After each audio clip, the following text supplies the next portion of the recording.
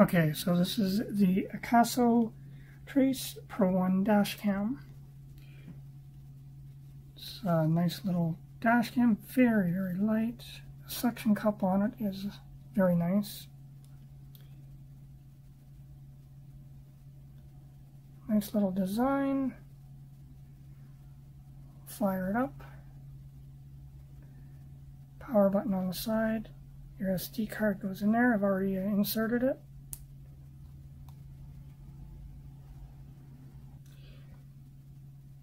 Pause button is right here on the bottom.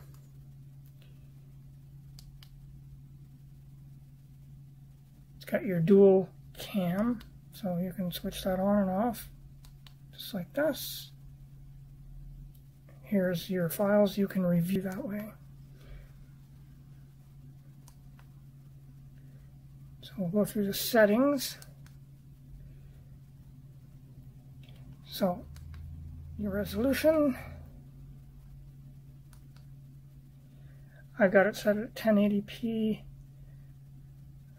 60 frames per second. For the dual, you can have it 1080p. I find you lose video quality when you have them both running at the same time, though. That's the only problem. But you get a very clear picture at 1080p 60. You do your loop recording. Press OK. Once again, it's got 1, 3, 5. Next is your dual cam display, and that'll give you front, rear, or front and rear. So you can run this just having the rear camera facing in the cabin of your car while you're driving, or you can use both cameras or just one at all. I usually just use the front. I find the picture has a wide dynamic range. I keep that on. It gives a nice wide angle, gives it more field of view. Record audio, you can turn that on or off.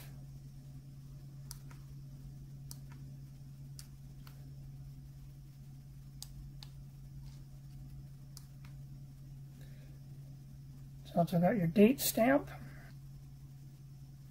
That on, and your G sensor. I find the G sensor, I keep it at medium, and it's pretty good. It picks up a. Got your resolution. I keep it at 1080p 60. Like I said, I find the picture quality very good. When you get it on the dual cam, then you lose some of that picture quality.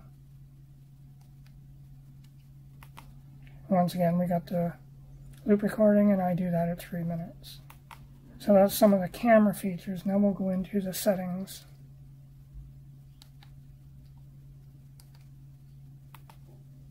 Set up your date and time,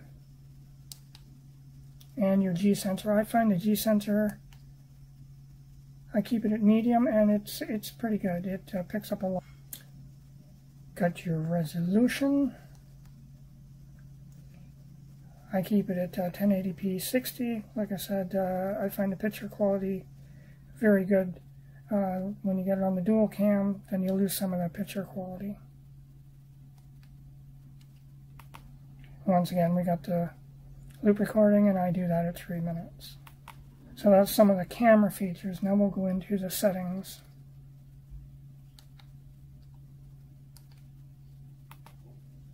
Set up your date and time. Parking monitor on this is really good. Frequency, we keep that at 60 HZ, sorry.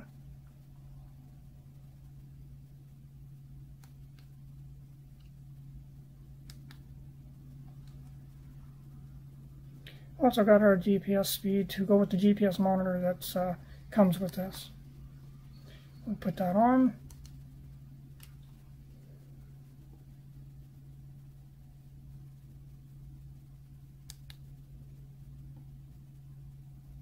It's got a fatigue reminder.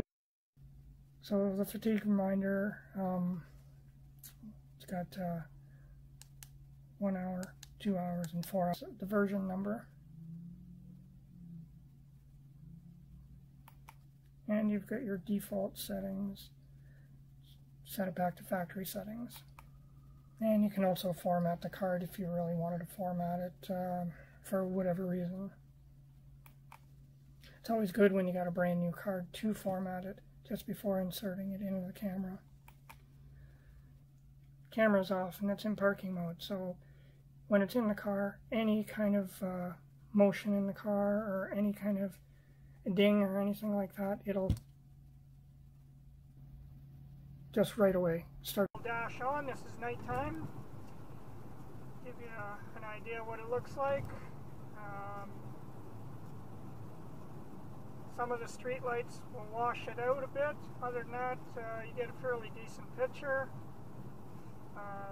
Like I said, you still lose some of that picture quality if you got both front and rear running at the same time. Other than that, you still get a nice clear view of the surrounding cabin inside the car. You can see right out through the back window. You can see all around. So it's not too bad for night driving, even in low light. So that's not too bad on it. Pretty close to the reload. I got the dual dash on. You can see my ugly mug, obviously, but no, all joking aside. It shows all the inside of the cabin, which is really cool. Kind of helps in the event of an accident. You can kind of see a lot more.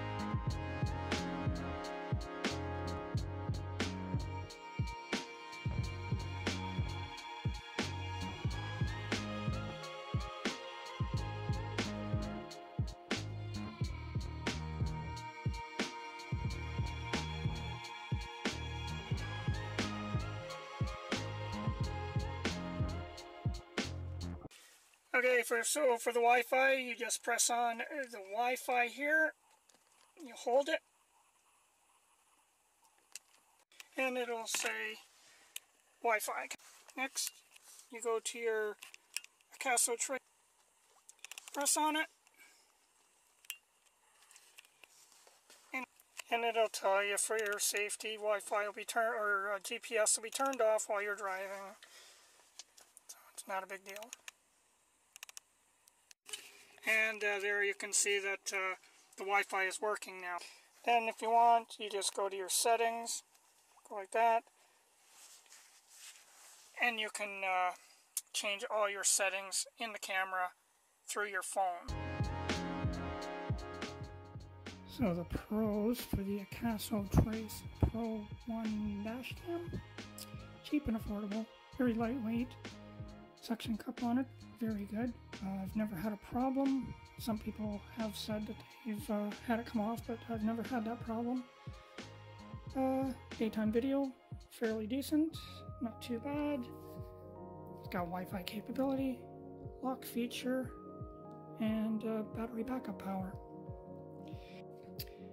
Video at night is not really good. It's not bad, but video gets washed out by streetlight glare, oncoming traffic. Bright sunny days will wash it out sometimes. The Wi-Fi is not the greatest. If you're in a shopping mall, it'll cut out. The range is limited, basically. Reading license plate, can't read them from. This is made by Canadian Tire. It's also known as the Viofo A119.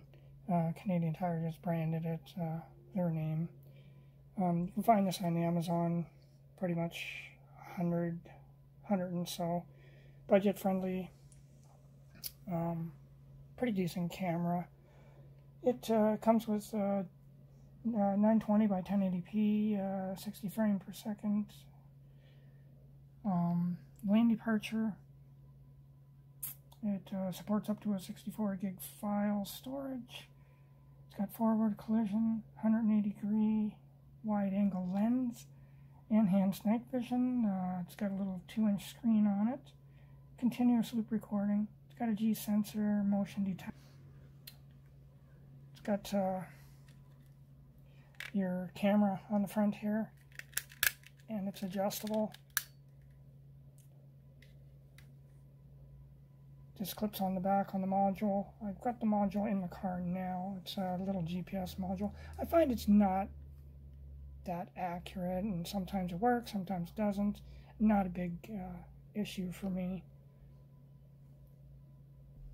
Okay, so this is the reload dash cam. We'll turn it on and we'll see some of the features.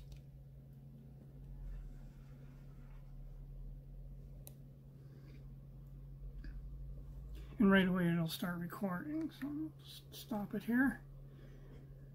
This here is the menu button, the off button. This will be the pause and record button. This will be your OK button and various other features. This will turn your mic on and off, and this will be your menu button. So let's click on the menu button. It's got resolution, so we'll click on that. You've got your 2560 by 1440p, 30 frames per second.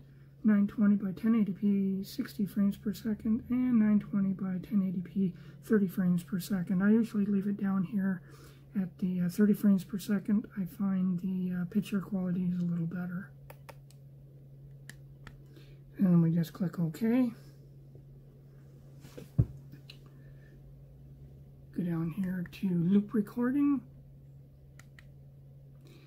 And you've got various settings, 1 minute, 2 minute, 3 minutes, all the way up to 10 minutes. I usually keep it at the 3-minute mark. Got your exposure. I usually keep it at about 5/3. Depend. I find the quality is kind of good right here, so I don't really mess with that too much. Got your motion detection. Leave that on. You got your G sensor. It's also got a lane departure warning system. I turned that off right now. I find it's more annoying than anything when you're going down the road. It'll pick up the lines and then it won't pick up the lines. It'll go off at certain times when it's not supposed to, and other times it won't go off when it should be. So it's not as accurate as a system you'd get already built into your car. Forward collision, it's basically the same thing. I don't find it as accurate. Then you've got your date stamp. Put that on. The audio, you can record audio. You have that on. The audio is very good on this. It got a screensaver.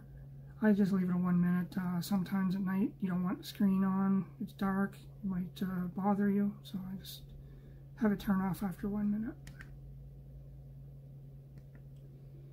Then you got your date and time you set.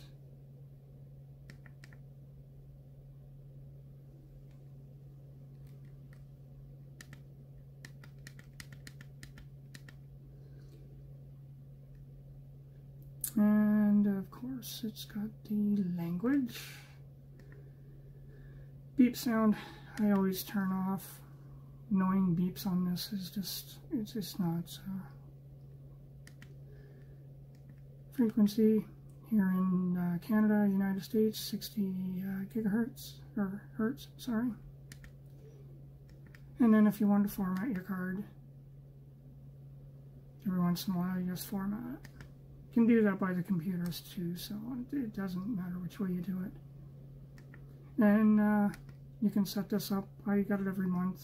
Just lets me know I should clean the card, format it every once in a while.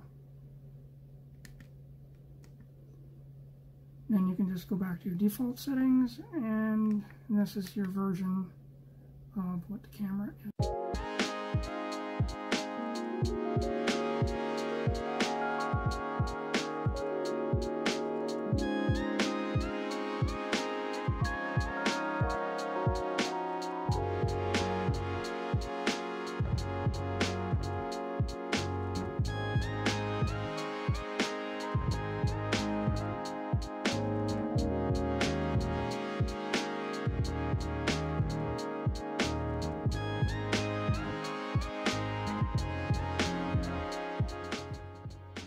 2H QHD. Same as the Akaso, it's cheap and affordable, very lightweight. It's got video lock feature, and it's got an adjustable camera lens. So for the cons, night video, it's not bad, but you get washed out by streetlight glare, oncoming traffic, and once again, bright sunny days sometimes will wash your videos out. Also, you can't read license plates perfectly unless you're very close to the vehicle. Overall, both these cameras are very not bad for its price. You get what you pay for, right? So if you're looking for something more expensive, you'll get better quality. But for the price range for these two cameras, they're not bad. So that was my review on the Akaso Trace Pro 1 dash cam and the Reload 2H QHD. Thank you.